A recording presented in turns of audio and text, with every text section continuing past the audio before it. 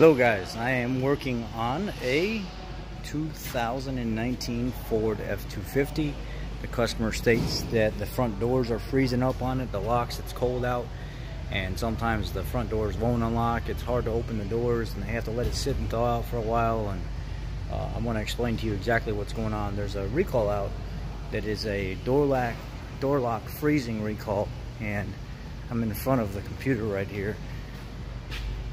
The customer satisfaction program for it is 19N06, and it's called, now they've like updated the name for it to be called door robust update or something like that. Basically what's going on with this thing, and it's pretty self-explanatory. Right here behind this rubber seal, see, let me flip this camera around. This rubber seal right here is literally falling off. It doesn't even seal anymore. The water gets behind it and then it falls down on top of the lock.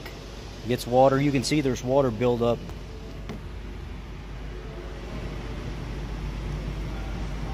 Water gets all over that. So the older models did not have that black casing and did not have that updated door lock rod. And so if you've got an older model F250, I want to say it's like 17 and before, those shields and those rods have to be updated if you haven't had it done already. The new update, basically, the newer trucks, they already have the shield in there and the rod in there. So what we got to do is we got to go through, we put a piece of foam back here, we put a piece of foam on the other side of it, we seal around that whole entire top area right there. We put a little foam insert around this so it goes down to the lock and stops water and stuff from getting in there.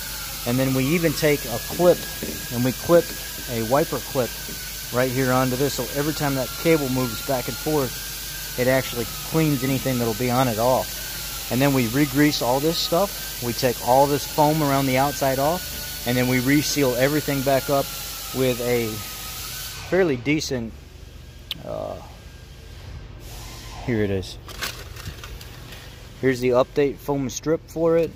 The new pads that go inside the door. This goes on the top. This right here insulates it.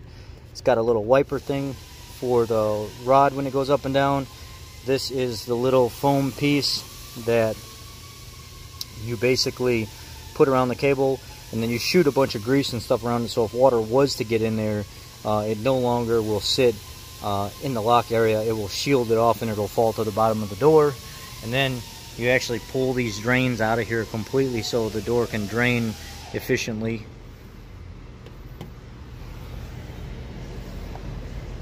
And then back here behind this window channel, I'll go to the other side so I can show you, because this side's already done.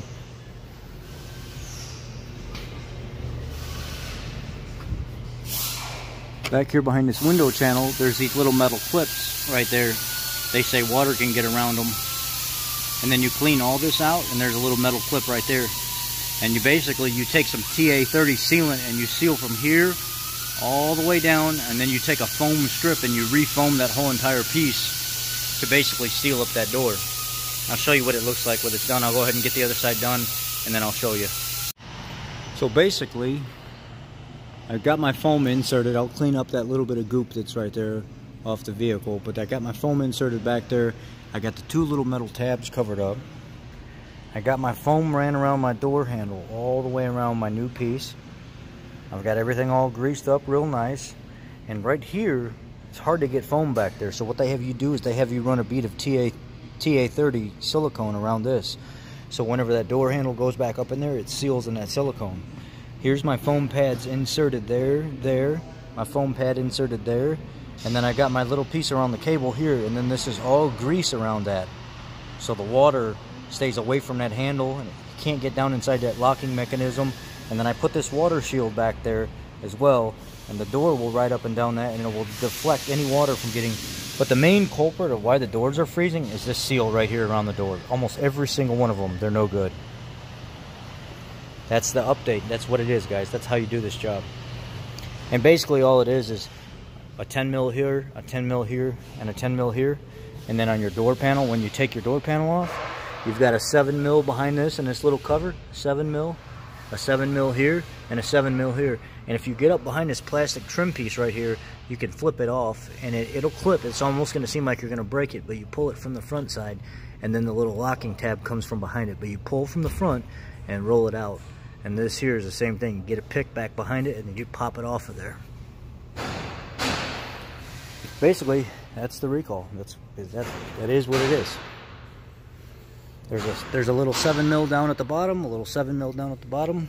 Then there's the ones in the handle, and then there's the ones that go through the door that I showed you. And then pop this plastic piece off here, and there's a 7 mil right here. That's it.